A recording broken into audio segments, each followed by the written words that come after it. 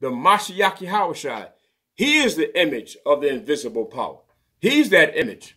Okay? Nobody else. He's that image of the Most High. So we only have redemption through the Mashiach. That's it.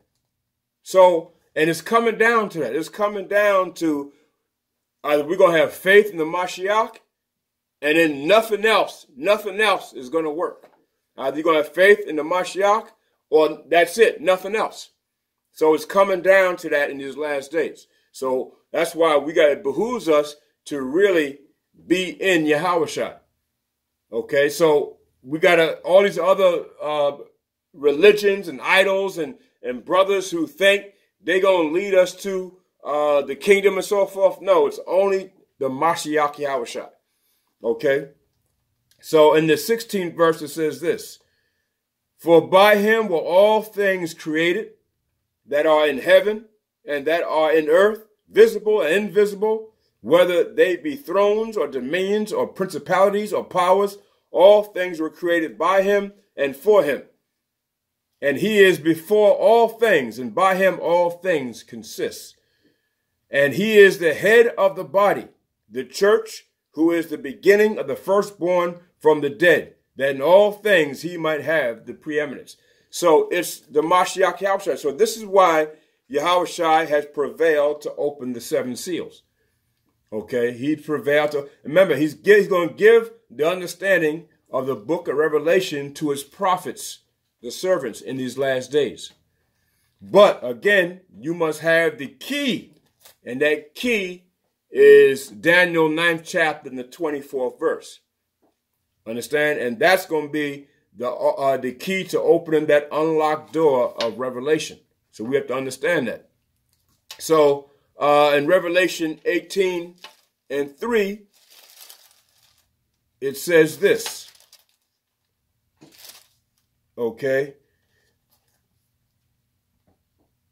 In Revelation 18:3, it says, for all nations have drunk of the wine and the wrath of her fornication, and the kings of the earth, okay, have committed fornication with her, and the merchants of the earth are waxed rich through the abundance of her delicacy. So it's showing you that Yahushua is going to come, and when he comes, all nations that have drunk of the wine of the wrath of her fornication, meaning the fornication of this current society, the Roman Catholic Church, America, okay, Yahushua is going to bring wrath, okay, on this society, and Yahushua is going to do it. And so when these seals are broken, and when they're broken, that's when you're going to see the wrath of the Most High in Yahushua in these last days. That's when you're going to see it. So that's why it's high time for brothers to wake up and understand it's coming. So let's go to Acts 20 and 28. And it says this. Acts 20 and 28.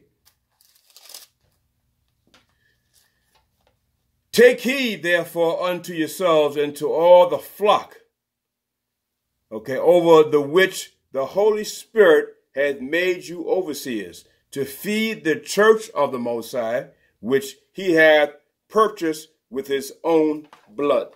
So Yahushua purchased the church, which is, of course, as you know, the congregation, which is Israel, the nation of Israel. The church is the nation of Israel.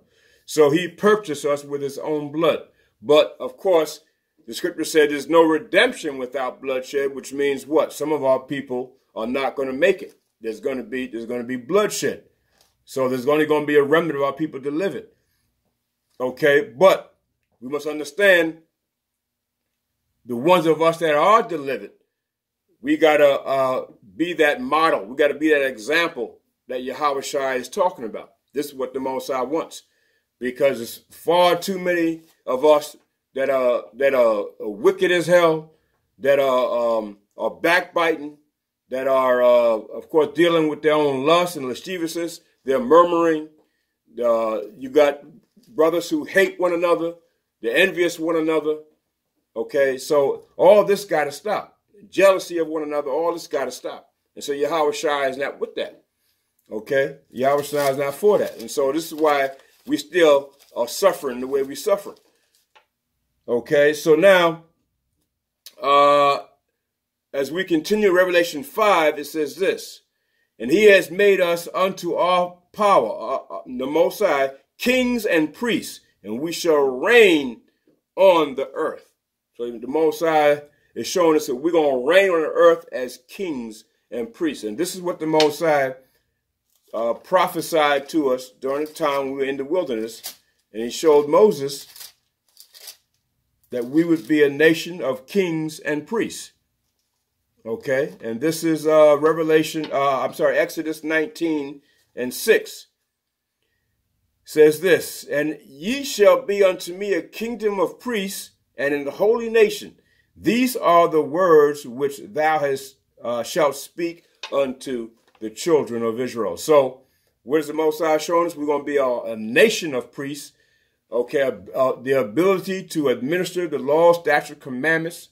Okay, to not only one another but also to the nations.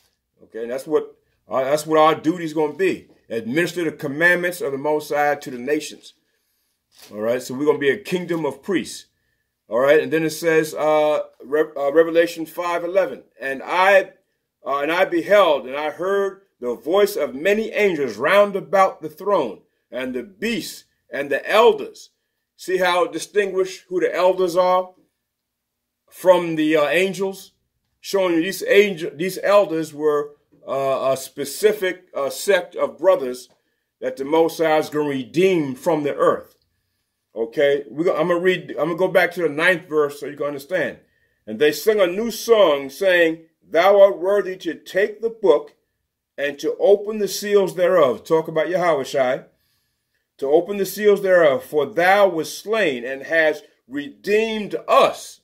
These elders are saying you redeemed us to the Most High by thy blood out of every kindred and tongue and people and nations.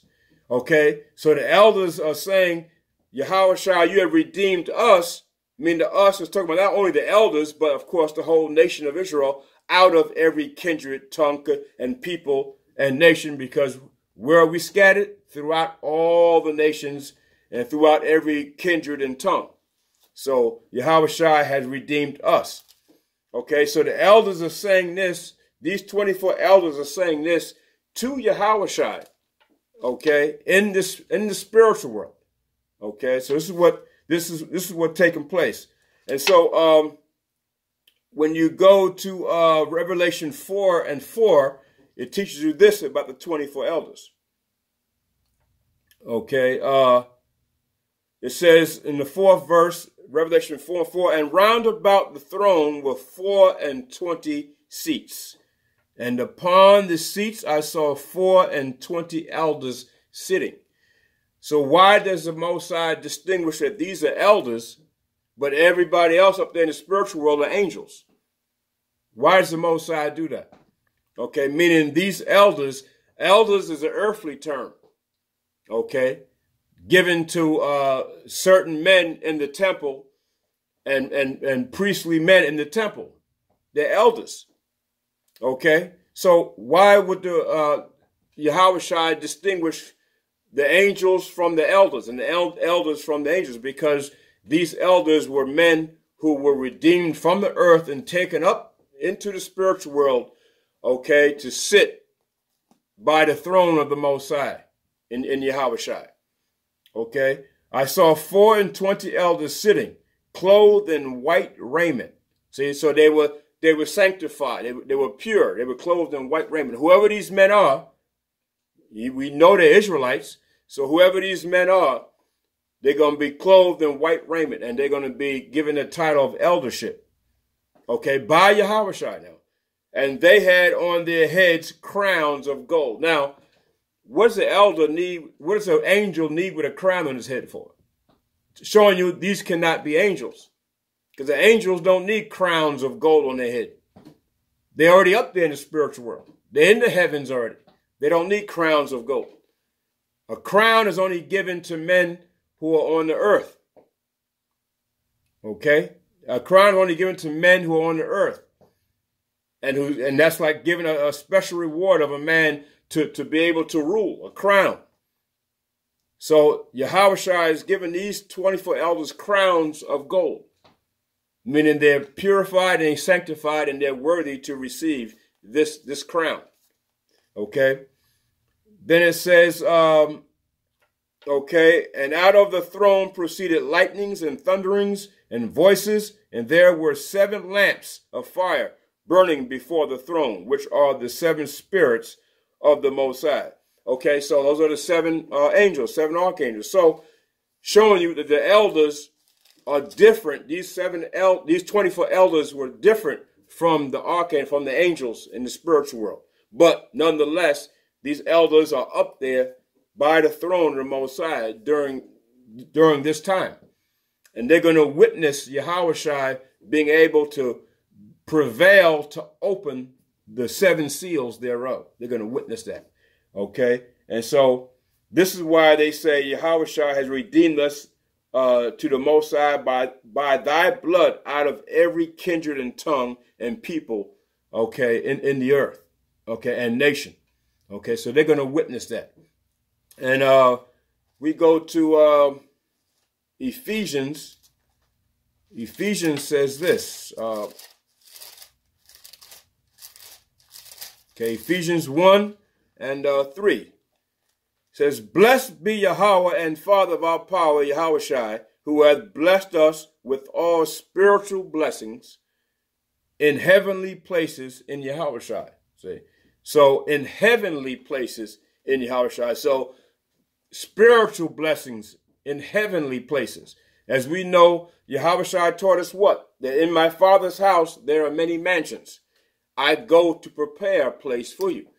So showing you that there are going to be some brothers, they're going to be given a special crown, and they're going to be taken to the spiritual world. We know the 144,000 also going to be given that special authority and going to have special powers and that special crown. And they're going to be dressed in white also. Understand? So these are the 24 elders. But we know the 24 elders. Then you're going to have the 144,000. See? So they're all going to be given that special blessing that's in heavenly places from the Most High and Yahushua. Okay? According as he hath chosen us in him before the foundation of the world. So whoever these 24 elders are, they were chosen before the foundation of the world. Okay? That we should be holy and without blame before him in love. And so now, of course, you're talking about the whole nation of Israel, a holy nation. So he said he's going to make us a kingdom of priests, a holy nation. Okay, this is what we should be striving for, to be a holy nation. Okay. Then it says, having predestinated us unto the adoption of children. So who is the one that's going to be adopted? Who's the adoption given to? Okay, the nation of Israel. This is why Paul was saying that in Romans 9. Paul said this, right? Romans 9 and 3. For I could wish that myself were cursed from Yahushua for my brethren, my kinsmen according to the flesh. So who is Paul? Paul was a Hebrew Israelite from the tribe of Benjamin. So who are his people according to the flesh? His kinsmen? The 4th verse. Who are Israelites? Okay. Which we know the so-called Negro, West Indian, Haitian, Puerto Rican. Who are Israelites? The 12 tribes of Israel. Who are Israelites? To whom pertaineth the adoption. See? To whom pertaineth the adoption and the glory and the covenants and the giving of the law and the service of the Most High and the promises. So again, Ephesians 1st chapter and 5th verse, again, having predestinated us unto us the adoption. See? Again, the adoption of children by Yahushua to himself. Why? Because Yahushua said he purchased us by his blood. He redeemed us. Redeem means to buy back. So Yahushua has basically brought us back when he died on the cross for the nation of Israel. Okay, gave himself up on the cross for the nation of Israel. By his blood, he purchased us back. And so now we're able to be redeemed in Hamashiach Yahushua. Okay, so that's what that's talking about. We're able to be redeemed. Okay, then it says, according to the good pleasure of his will. And that's the will of the Most High, that his chosen, the 12 tribes of Israel, be redeemed in Yahushua, okay, and be forgiven of sins. Okay, 6th verse, it says, to the praise of the glory of his grace, wherein he hath made us accepted in the beloved. See, so to the praise and the glory of his grace. So by the grace, okay, of the Most High in Yahushua, by the Most High's graces, the nation of Israel can be forgiven of sins. Only through grace. That's it. Okay? In whom, the 7th verse, in whom we have redemption through his blood. So there it goes again. We have redemption through his blood, the forgiveness of sins according to the riches of his grace. Okay? So that's in Hamashiach Yahushua, the one who has prevailed to open the books thereof. And then when you go back to Revelation 5, it says this again, Revelation 5:11. And I beheld and I heard the voice of many angels round about the throne, and the beasts and the elders. Again, see, so why is it distinguished the angels, the beasts, which we know are the 4 beasts, okay, which were like caretakers of the throne. They were like protectors of the throne, okay, guardians of the throne, let's say, these 4 beasts, okay. And then it says, and the elders. So it distinguishes who these 3 entities are. You got the angels, the beasts, and the elders. Okay, so these elders showing you were men, redeemed men from the earth, taken to the spiritual world, taken to the throne. Okay, and they're known as the 24 elders. Okay, and the number of them was, now the number of the angels that were round about the throne were 10,000 times 10,000 and thousands and thousands, meaning you multiply it by thousands, you got millions and millions of angels. Okay, more angels than people on the earth. Okay, so this is what John is seeing in the vision. The 12th verse, saying with a loud voice, worthy is the Lamb. Okay, and so you can understand, how do we know who the Lamb is? When you go to John, I believe it's John 1:29. John 1:29 says this, the next day John seeth, talking about John the Baptist, seeth Yahushua coming unto him, and saith, behold, the Lamb of the Most High, which taketh away the sin of the world. This is he of whom I said, after me cometh a man which is preferred before me, for he was before me, talking about the Mashiach Yahushua.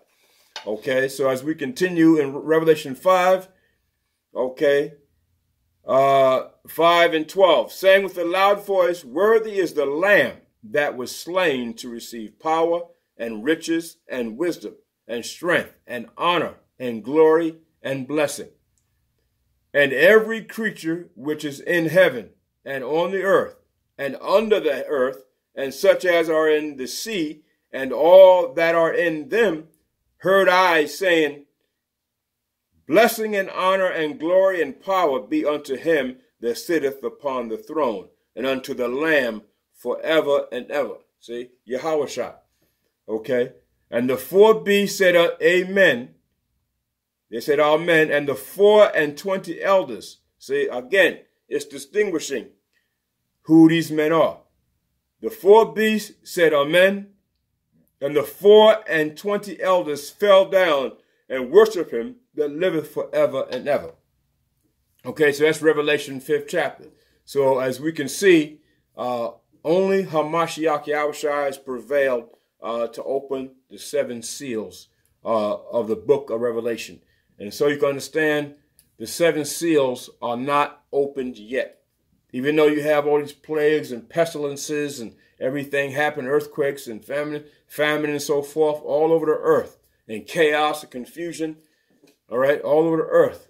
The scripture says, but what? The end is not yet. It's coming. He says, even at the door. When you see these things happening, he said, even know that it's even at the door. but it's not yet. Okay? So with that, I want to say Shalom. So all praise to Yahweh Bahasham Hamashiach Yahushua. All right, Shalom. And if you want to purchase a book, you can go to Barak Banya Sha'ala on Facebook. Okay?